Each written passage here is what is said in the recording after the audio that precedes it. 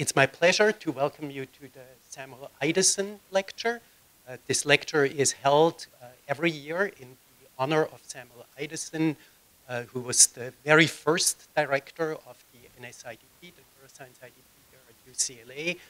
That started in 1972, believe it or not. So this year will be the, and then a couple of years later, actually in 1993, this lectureship was initiated in the honor of Samuel Eiduson and is given to an NSIDP student, to a neuroscience student who has contributed in some very substantial way to the knowledge of neuroscience, has completed a PhD thesis that's noteworthy to some extent. There is a committee that decides on these things, and I encourage all of you to encourage your advisors next year if you're a PhD student to nominate this award. It started in 1993, as I said, so this actually marks the 25th Samuel Eiduson lecture, something that we failed to notice when it came time to really notice the lecture. And the other really special thing is that Samuel Eiduson was born in 1918 and passed away in 2007. So it's actually the 10th year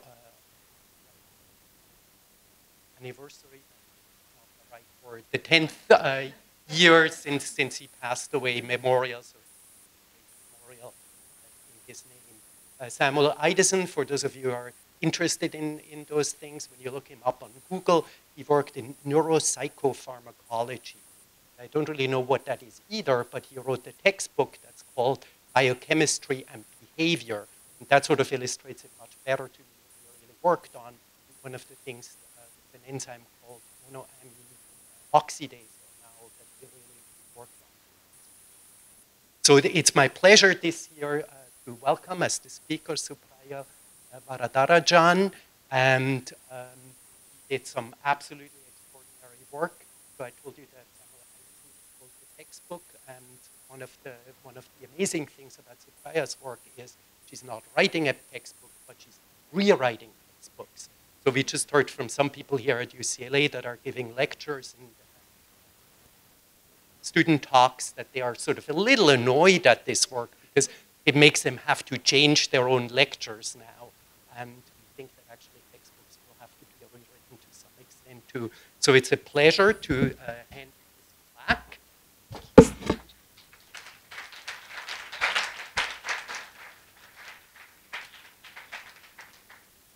And I give the microphone over to Supraja's PI, who will tell us a little bit more about this amazing work and the amazing person who won. All right. So it's really a pleasure to introduce Sup today. She was an undergraduate at, I'm going to try this, Schweizer Technological University, and came to the US to do her master's at New Jersey Institute of Technology. Sorry that I can say that so fluently.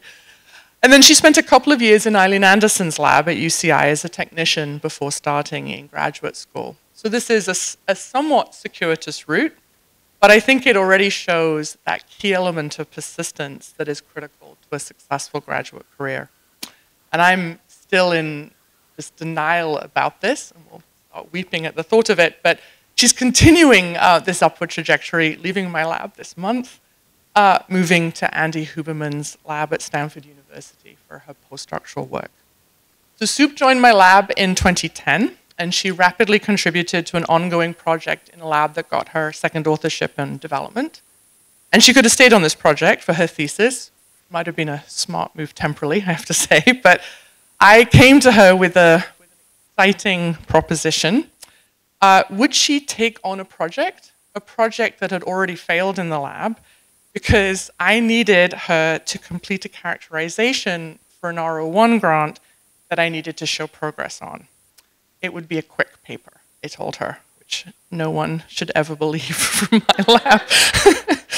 Anyway, remarkably, and despite Sup having seen the increasingly tense lab meetings where it became clear just how badly this project was failing, Sup said yes. And I have to give us both credit here, to be fair, although I was perhaps more motivated by desperation. that even at that point, neither of us were daunted by the lack of project on the project. We both saw the biological incongruity that was at the heart of this project that we wanted to explain. We both had the insight that there was something that needed to be explained. So I say all this because when Sup lays out the story in her talk, it will unfold as if it was obvious, but it was not. And there were many blind alleys that we followed before we finally understood the mechanism by which netrin functions in the spinal cord. And because I did the control with Sup, I know that those moments of blazing understanding, they were so exciting and they'll stay with me my whole career. They're specifically because it was Sup that was at the helm of this project. I also would like to give a shout out to the environment that we found ourselves in at UCLA, that we had many colleagues that we could discuss this work, Alvaro, Larry, Kelsey, and of course Ben. And I'd also like to give a shout out to the BRI and the Neuroscience Graduate Program for recognizing this work with this honor. So I'm actually going to let Sup tell her own scientific story. It'll be published in Neuron tomorrow.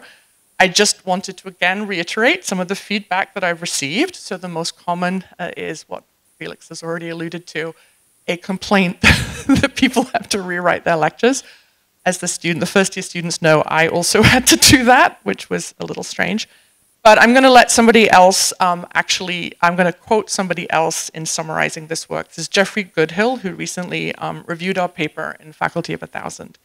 So he writes, Netrin-1 was the textbook example of chemotropic guidance and was one of the very few examples of putative guidance factors ever observed in a gradient in vivo. These new results suggest a shift in thinking about axon guidance more broadly and may prove to be a major turning point in the field. Sup. I'm very excited to be talking about my thesis work here today. I'll be talking to you about the role of Netrin-1 as an axon guidance cue in the developing spinal cord and how we are reinterpreting its function. So I'll start off with a brief overview of the different stages of neural development so I can focus on the phase that my project is focusing on. So right from induction, we have neural precursor cells that get patterned to form one of several different progenitor subtypes that then differentiate and give rise to mature neurons. And these mature neurons then put out axons that are guided to form a functional neural circuit. And my project entirely focuses on this phase, which is axon guidance. So you can see each of these events really nicely in the developing spinal cord. So if you look at this cartoon of a mouse embryo and take a transverse section of the spinal cord, you get the dorsal end with the roof plate up here, and the ventral end with the floor plate down here. And in the early stages, there are proliferating progenitors that are packed in the ventricular zone within these dotted lines, and they have apical and basal attachments, and they keep dividing on that horizontal axis. And once patterning signals such as BMPs and sonic hedgehogs come in, these progenitors are patterned to assume one of several different progenitor subtype identities. These progenitors then differentiate, they lose these attachments, and they move out from the ventricular zone as mature neurons into this mantle zone. And there are about 11 different neuronal subtypes. And each of these neurons then give rise to axons that are guided to form functional circuits. And in these early stages, there are three broad directions in which axons grow. You have commissural axons, which come from interneurons that largely grow circumferentially around the ventricular zone. They reach the floor plate, cross that, and then extend longitudinally. You have motor neurons that extend axons outside the spinal cord, and you have sensory neurons that extend central branches into the spinal cord. But regardless of which neuronal subtype these axons come from or what their trajectories are, they all have to travel very precise pathways and connect with very precise synaptic partners in order to form a functional nervous system. And it's the precision with which they travel and connect that decides our functional abilities to perform day-to-day functions such as respiration, cognition, speech, movement, etc. So how do these axons know to navigate correctly?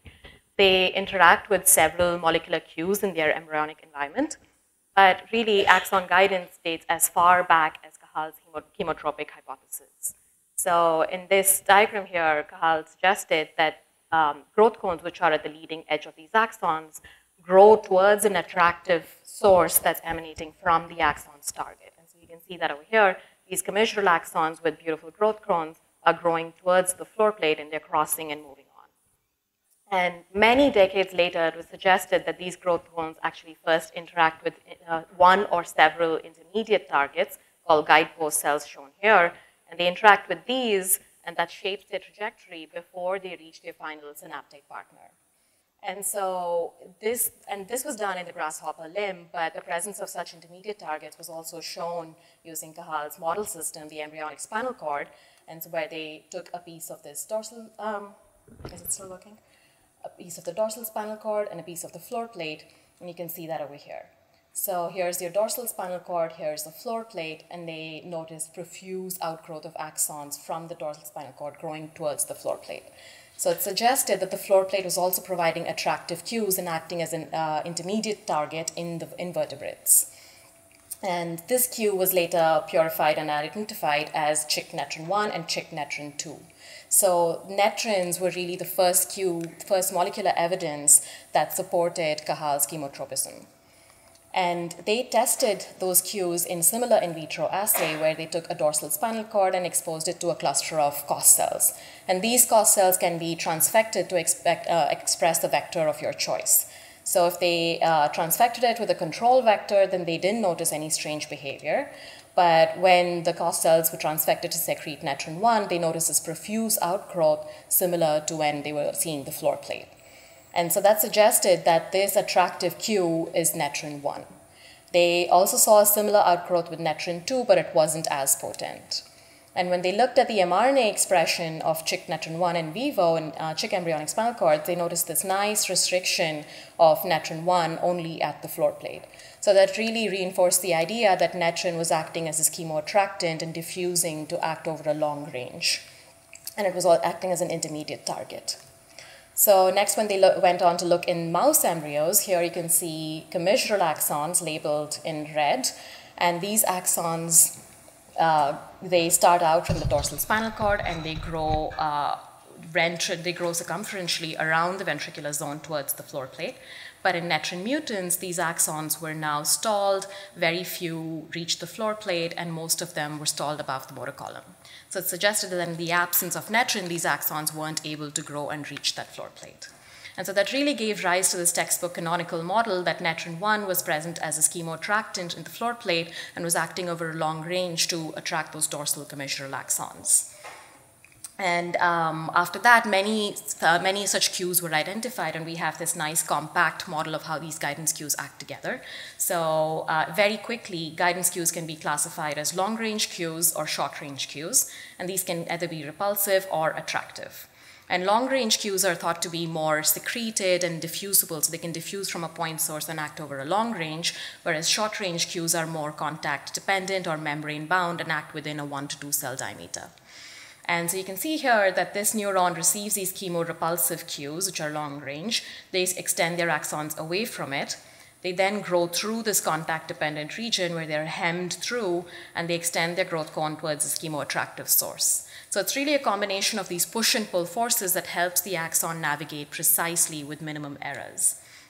And you can see a very nice example of this in the transverse section. So if you look at these commissural neurons, they have their cell bodies in the dorsal spinal cord. They receive repulsive cues, which are the BMPs, from the roof plate and extend axons away from it. They then grow circumferentially towards this chemoattractive source of cues coming from the floor plate, namely sonic hedgehog and netrin-1. And if you look at an image of such a transverse section, you immediately notice two distinct regions. You have this progenitor-rich ventricular zone in blue, and you also have the region just outside of that where the axons grow. So whether you look at a single class of axons, such as the TAG1 commissural axons in red, so we're talking about a single trajectory, or if you look at all axons with neurofilament, so we're talking about multiple different trajectories, they all grow around the ventricular zone without innervating it. And you can see that inverse relationship here more clearly. Where there are progenitors in the ventricular zone, these axons don't grow, but instead they grow just adjacent to it without innervating it. And while these polarizing cues are sufficient to provide information on what to grow away from and what to grow towards, they don't specify information on how to grow around the ventricular zone without innervating it. So the most obvious explanation is there must be some other cue present in the ventricular zone that prevents these axons from entering that region. And so we went back to netrin to assess netrin as a possible candidate. But if you look at netrin-1, mRNA expression of netrin-1 in chick spinal cords, as I've shown you, it's very clearly restricted only to the floor plate, whereas netrin-2 is in the rest of the ventricular zone, which is not as potent. But if you look at mouse netrin-1, you can see that mouse netrin-1 is very strongly expressed in the floor plate, but it is also extending into the ventricular zone up to around here in the dorsal spinal cord. And there is no netrin-2 in the mice, so netrin-1 is really taking up this composite function of netrin-1 and 2 from chick. And so it's much harder to make the same argument that netrin is acting as a long-range chemoattractant from the floor plate, because it is really present all along the trajectory of these axons. So that's really where my project picked up, and we wondered what the role of netrin-1 might be in the ventricular zone. Was it doing anything at all? Was it providing the same sort of cues? Was it acting differently from the floor plate? Or was it in fact specifying that boundary to keep the axons from innervating that spinal cord? And so I went about answering this in with three different questions. One was we first wanted to assess the spatial correlation between netrin expression and axon growth. Then we wanted to assess the behavior of these axons in the absence of netrin-1. And finally, we wanted to understand the mechanism by which netrin-1 might specify such a boundary. So the first bit, everything I'm going to be showing you forward is all mouse embryonic spinal cords. So at day 10.5 in mouse embryos, which is when the first pioneering axons are starting to grow and find their way in the spinal cord, you can see here that netrin expression is really strong in the floor plate, and it's starting to extend into the ventricular zone. You can see the same pattern with beta-gal, because when we use the netrin LAC-Z reporter mouse, the byproduct, which is beta-gal, serves as a nice proxy for the cells that are producing netrin. And it turns to be a much more sensitive readout, so it's extending well into the dorsal ventricular zone. And if you look at neurofilament, what really stood out was that the point at which these green neurofilament axons start to grow coincided very well with that dorsal boundary of netrin. And so we wondered if that dorsal ventricular zone netrin was providing some initiation factor for these axons to start growing. Then when we looked a day later at 11.5, when most commensal axons have reached the floor plate, I've already shown you this, netrin extends well into the ventricular zone up till that dorsal boundary. And you can see the same pattern with beta-gal. But when we looked at the protein, this was really surprising to us. You can still see a low level of expression in the floor plate and the ventricular zone, but what stood out now was this high intensity of netrin all along the PL surface in the basement membrane, and netrin in what looked like commissural axons. And interestingly, this has been shown before, but the function of netrin in those axons or the presence of netrin on that PL surface was not addressed, so we wanted to delve into that in a little more detail. And for this, we used nestin. So just to remind you, these proliferating progenitors, these neural progenitors that are making netrin, have apical and basal attachments, and these radial glial processes can be marked with nestin.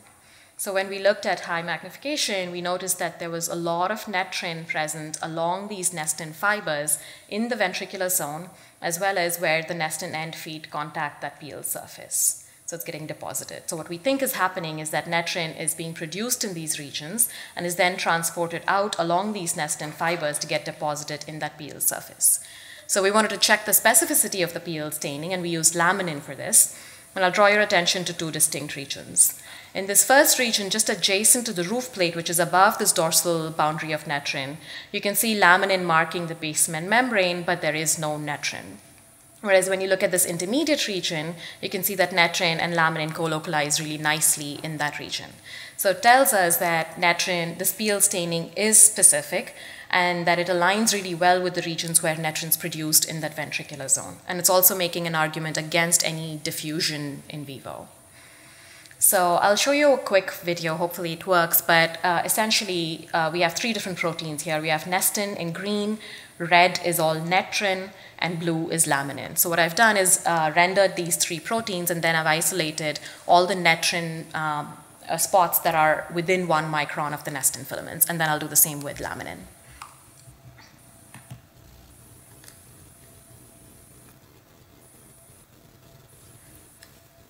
So here are the rendering, and in red you can see all the netrin, and now I've isolated only the netrin that's very close to the nestin. And you can see there's a lot of nestin that's along these nestin, lot of netrin that's along these nestin fibers, and so it tells us that it is moving along these nestin filaments. And this is again all the netrin. And now I'll isolate the netrin that's only on the laminin surface or in the laminin surface. And you can see that a lot of netrin gets deposited specifically within that laminin surface. So then when we looked at neurofilament and beta-gal expression at 11.5, again here you can see that a point at which these axons start to grow coincides with that dorsal boundary.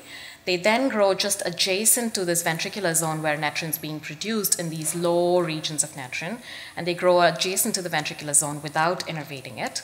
And similarly, they grow underneath the floor plate just in the commissure, which is actually free of any netrin expression.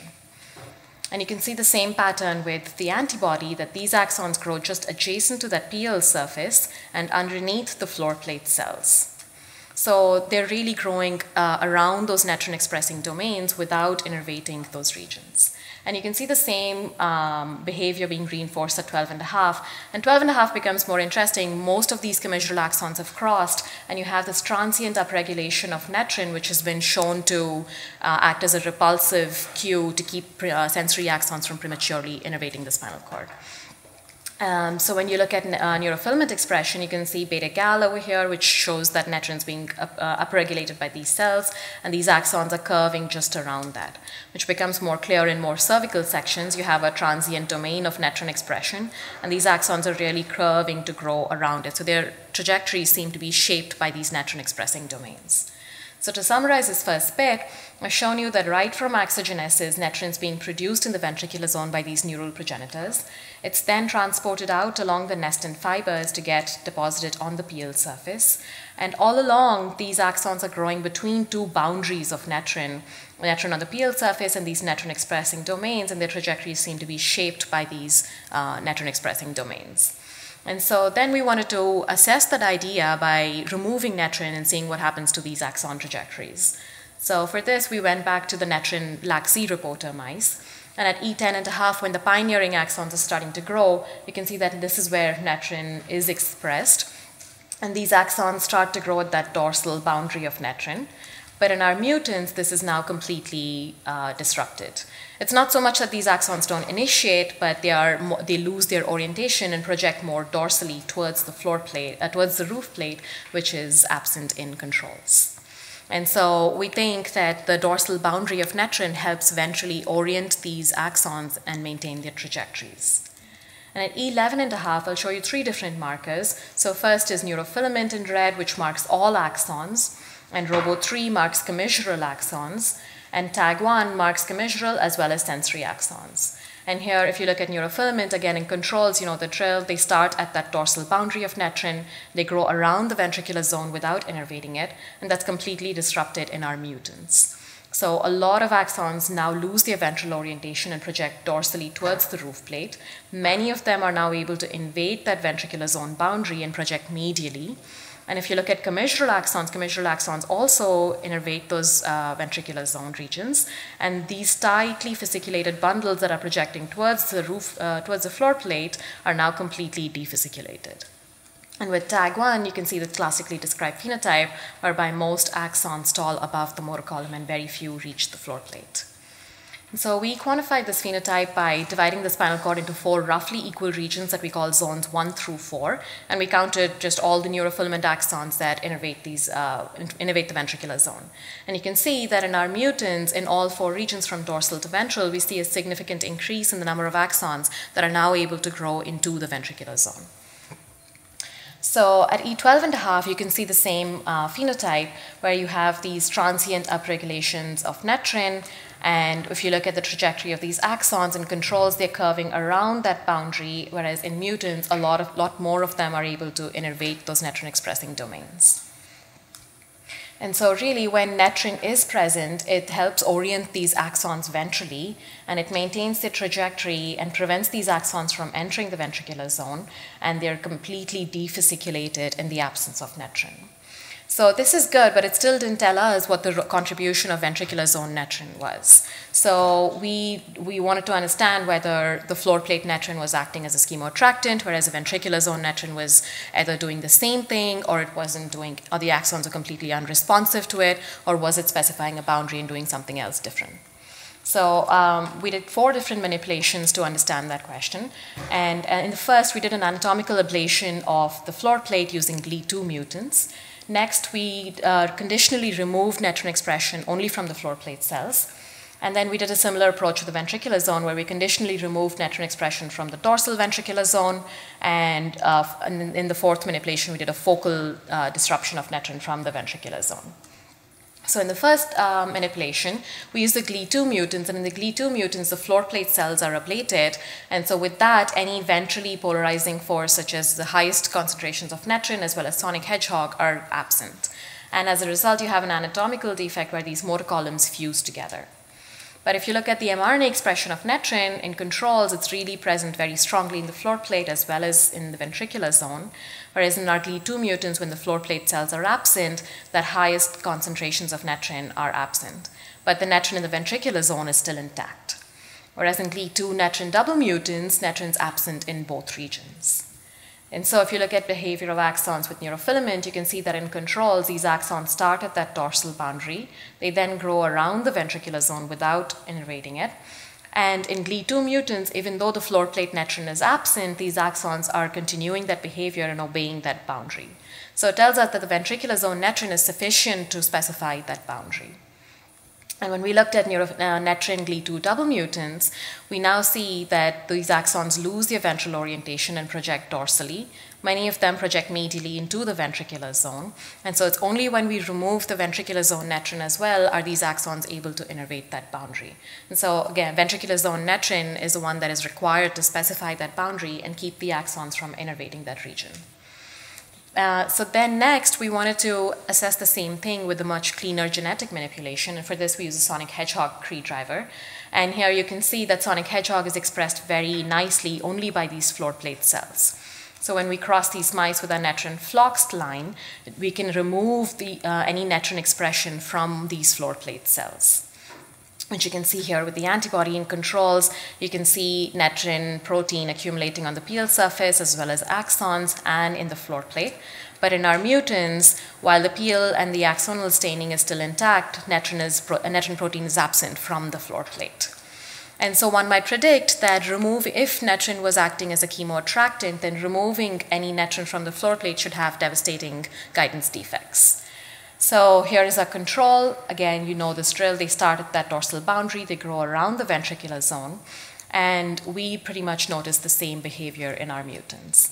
So they're still able to obey that ventricular zone boundary. And it's the same thing with the commissural axons. They grow largely normally and obey that ventricular zone boundary with only minor defasciculation defects near the floor plate. And so it tells us that even in the absence of the floor plate, these axons are able to reach and grow and reach towards the ventral midline and cross it. And so it's the ventricular zone netrin that's required to specify that boundary. And as a result, we don't see any significant difference in the number of axons that innervate the ventricular zone. And so now we wanted to assess that hypothesis by doing similar manipulations in the ventricular zone. So for this, we use the PAX3 Cree driver. And PAX3 Cree is expressed in these dorsal neural progenitors. And so when we cross them with our netrin floxed mice, all these progenitors that express netrin will no longer express netrin. And so we're removing any netrin expression from this dorsal ventricular zone. And if you look at the antibody, here is our control. You can see that netrin is accumulating in the PL surface and in these axons. But when you look at our mutants, there is no PL accumulation, or there is no netrin accumulation in the axons as well.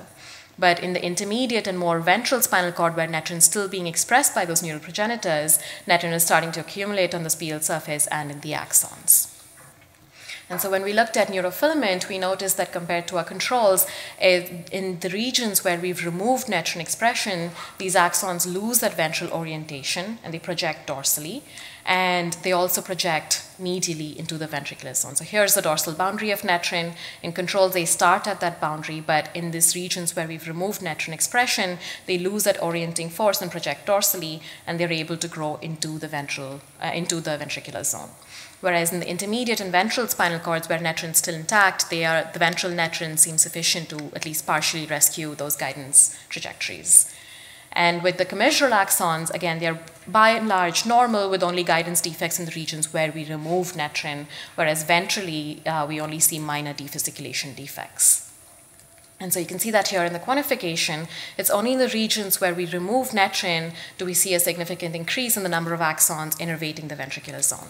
So it really tells us that netrin is acting locally and specifying a boundary at short range to keep those axons from entering that region.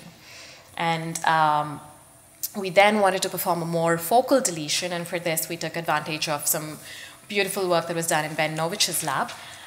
So to put it very simply, we used a DBX1 Cree driver and knocked down notch signaling. And so the effect that it has is that any progenitors in this DBX domain rapidly differentiate and evacuate that region. You can see that over here. So DBX1 domain is marked by this GFP. SOX2 is marking those progenitors in the ventricular zone, which are completely intact in our controls. Here is your netrin expression, and neurofilament axons are growing around the ventricular zone. Whereas in our mutants, these progenitors rapidly differentiate and they evacuate the ventricular zone, creating a gap in the SOX2 staining. And fortunately for us, we also noticed a corresponding gap in the netrin expression, thus now creating two ectopic domains of netrin. And so when we looked at neurofilament expression, we noticed that these axons preferentially grew into that region devoid of netrin. You can see that here better. When we remove any progenitors that are expressing netrin, these axons preferentially grew into that region. And you can see the significant increase over here. Whereas in regions outside of the DBX domain where netrin is still intact, we don't see any significant increase. We also assessed the behavior of these axons and noticed that more axons preferentially grow along these boundaries of netrin rather than straight into that gap. So again, suggests that it's the ventricular zone netrin that's acting locally to specify that boundary. And not only are these axons being prevented from entering those regions, but they also preferentially like to grow along these boundaries of netrin, suggesting that netrin is acting as an adhesive substrate in those contexts. And I should add that recently there was another paper, floor plate-derived netrin-1 is dispensable for commissural axon guidance. And so this was really beautiful work that reiterates the same thing, where they've removed floor plate netrin, they don't see any guidance defects, but when they removed ventricular zone netrin, they see severe guidance defects. And that really supports our model very nicely, and they show this in the hindbrain. And this came out just a few weeks ago in Nature. So then for the third bit, we wanted to understand how netrin might specify such a boundary. And for this, we looked at the expression of netrin receptors. So there are two classes of netrin receptors, DCC, which mediates attraction, and the UNC5 family, UNC5 A, B, C, and D, that mediates repulsion. And so we looked at the expression of these netrin receptors in 11.5 spinal cords. And here you can see that UNC5A is expressed by these motor columns. UNC5B is only expressed in blood vessels at these stages.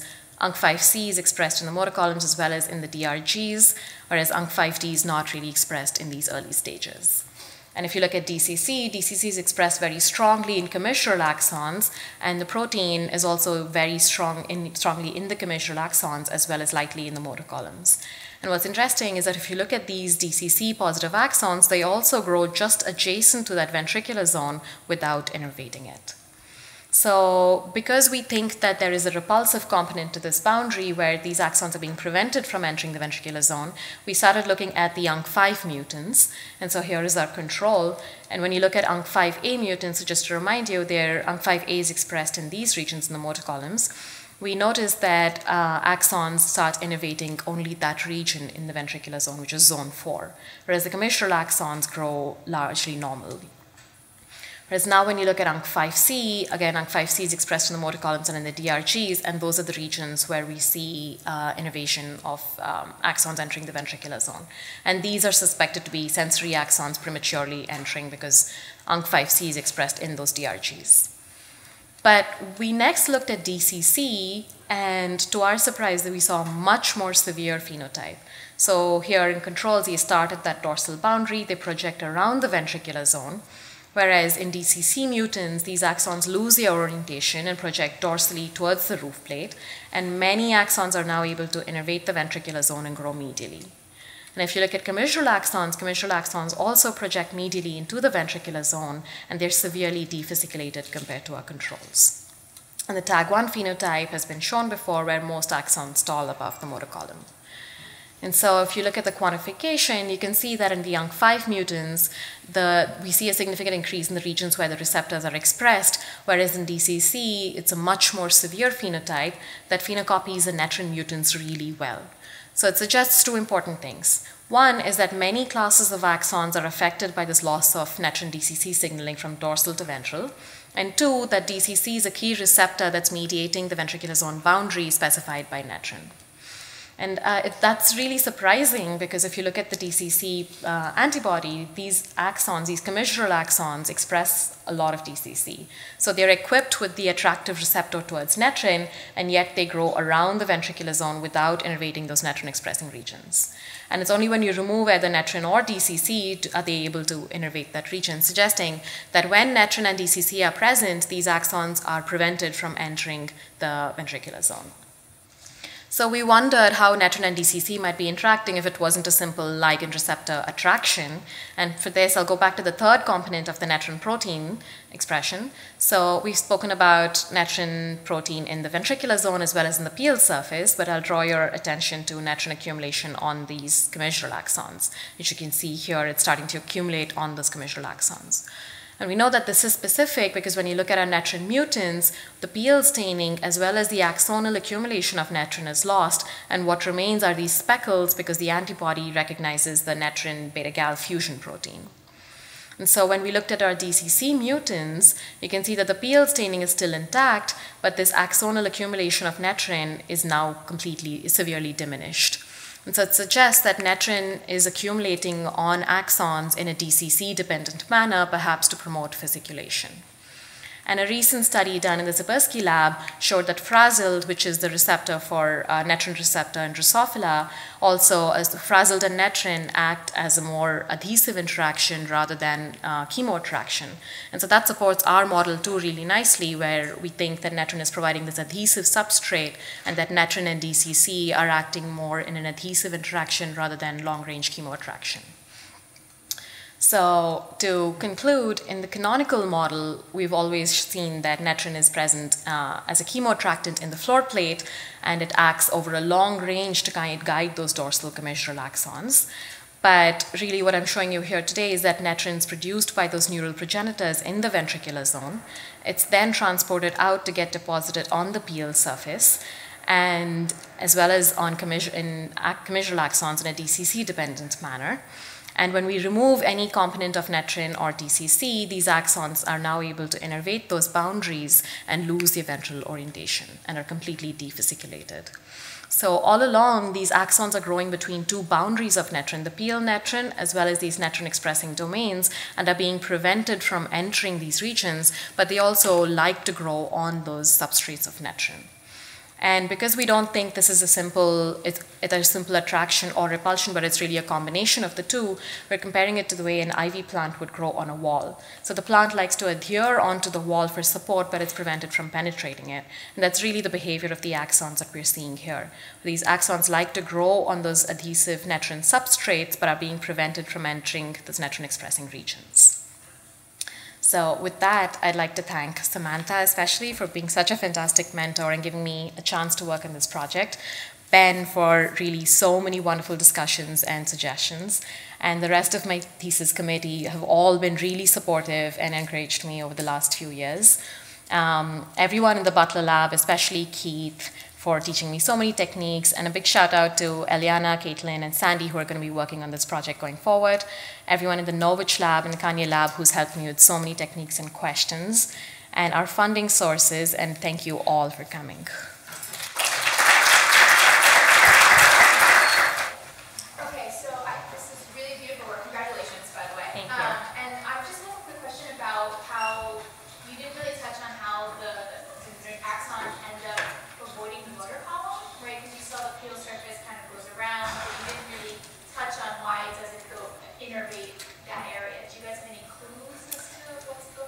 Right. So as far as the boundary goes, or how they avoid that region, so they're growing in between that PL surface and the ventricular zone, and we don't know why they choose to separate right at that point.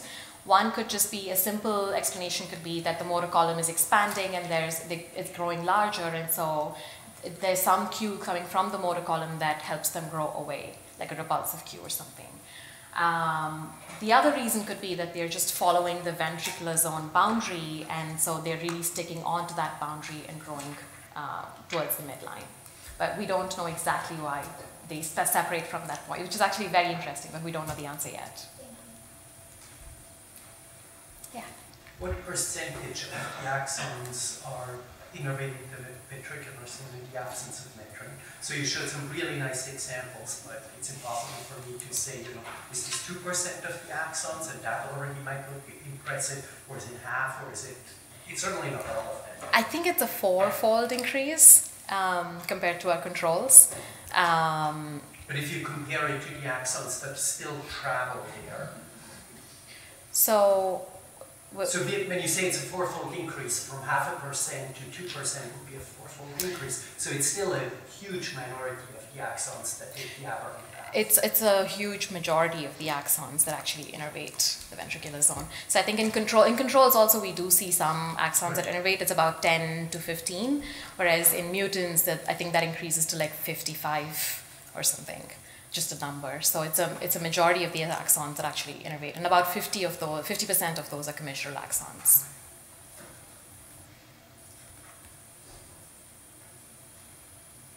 Yeah. Do you see any evidence for a role of netron after it's turned? It is present along that PL surface, and it's in those axons. So we wonder whether, because the commissural axons are projecting longitudinally, right? So we wonder whether it still helps them adhere on to those longitudinal tracks and it just continues. Or it keeps them fasciculated because it's also accumulating on those axons. So it's possible, but we don't know. But you haven't seen anything in the mutants?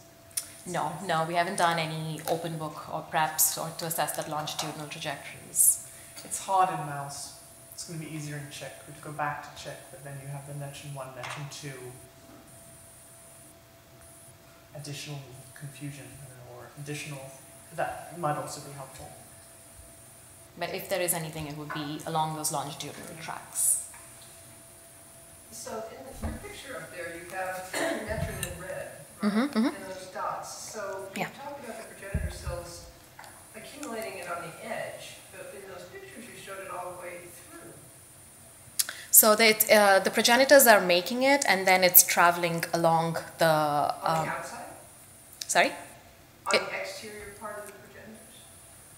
So over here, the netron's in red, and the green is the nestin filaments that's coming from those progenitors, and so they're moving along those nestin filaments outside of the ventricular zone. But I think, I'm not sure but is the confusion in the model that it's red and green, or? No, I think the confusion was I was expecting it all to be out lateral, and when you showed that movie, you saw it all the way through. Yeah, so there's a lot being made continuously from 10 through 12, and so it's still being expressed in the ventricular zone, and it's also being moved out. So we see it in all those regions, and then it gets deposited. But that's a really, if I may just, I don't know if it's a confounding point or just a point of interest in that the behavior of the model, the axons is really clear. They grow around in the cells that are making netron and adjacent to the PL boundary. But when you start looking at netron antibody, is it messy? Is that the problem? It becomes more Confounding. Yeah, confounding, right? But the behavior of the axons is very clear. Yeah. But to follow up on that question, the image that you're showing here, it looks as if the netron is going with the axons themselves. So is this... This is nestin. Oh. The green is nestin. Oh, okay, so this is not an axon. No, it's actually, I think that is the PL surface. That's not the plate. Oh, so you've rotated the side. Yeah. Yeah. Yeah. How long does the netron stay there for? How long does the netron what? How long does the netron stay there for? Like, is it 10 to 12? What happens after? Oh, I don't know. I think I think it's also expressed at 13. I know for sure that those transient boundaries go away at 13, but I think I haven't looked any later than 12. Just wondering if you would sustain expression of natural 3 axons just to Yeah, no, that's really interesting. I've wondered too, because if this is all is its function, then most of these commercial axons are growing away. It shouldn't be needed any longer, but we haven't looked any later yet. Yeah. If the netrun is still there, why? So the axons grow down. Why don't they grow back? So is there still a long-range attractive cue then? That's netrun 3. Where they don't grow back, you mean? Yes. On the other side? No, Or? just so they travel in their tunnel. Mm-hmm. So what prevents them from looking on ED? So is there still a long-range attractive cue that they are sensing even in the tunnel? I don't think there is any long-range cue left in there. There's still some sonic hedgehog. Yeah. So there's still some sonic hedgehog which could be providing some long-range attraction, but other than that, at the ventral midline, once they cross, there's also slit and robo, and so that prevents them from crossing back. So so the slit is acting as a repulsive cue, and these axons which express robo are prevented from entering back into the midline. If there are no further questions, let's thank Sup again for an amazing talk.